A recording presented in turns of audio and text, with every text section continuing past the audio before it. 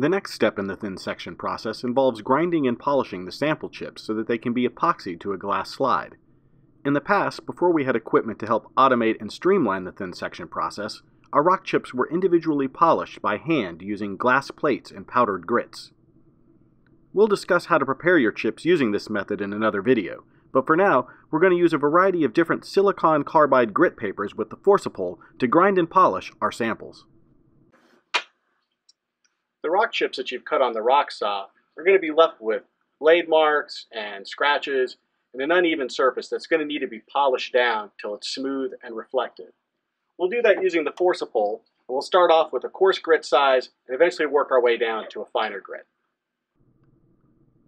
The grit size of the abrading particles is usually stated as a number that is inversely related to the particle size, such that smaller numbers such as 120 indicate a coarse grit, while a large number such as 600 indicates a very fine grit.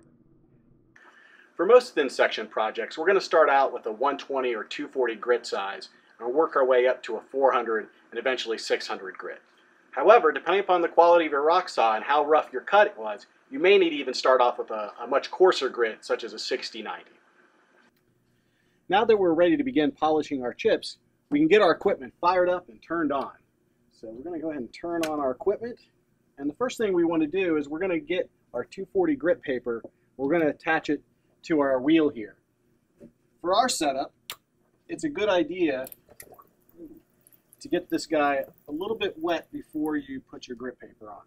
Maybe different for your setting, but the grit paper we use has a pressure sensitive adhesive, and so to keep it from completely sticking later to the wheel, it's a good idea to get it nice and wet.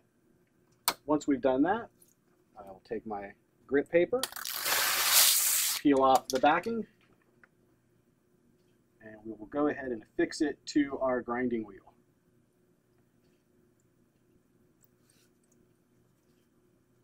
Pressing it out nice and flat.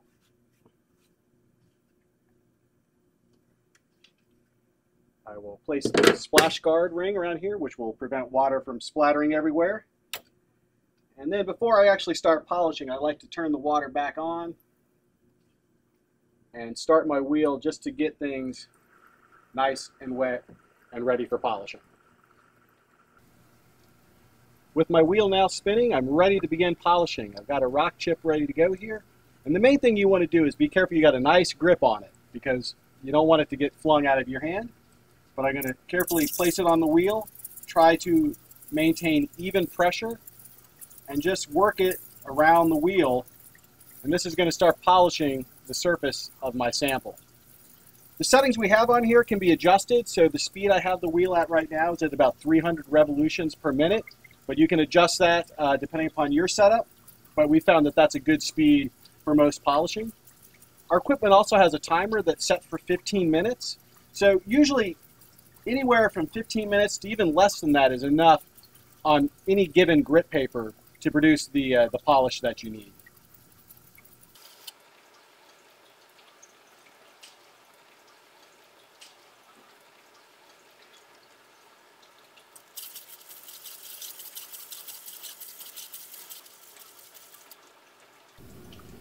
When I think I've finished polishing my chip, or I've had it on the wheel long enough, the way I'll check it is to take it and hold it very close to eye level.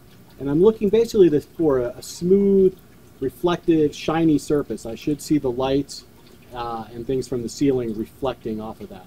And if I see that, that lets me know that I've polished this chip down as far as it can go, and I'm ready to move to the next grit size.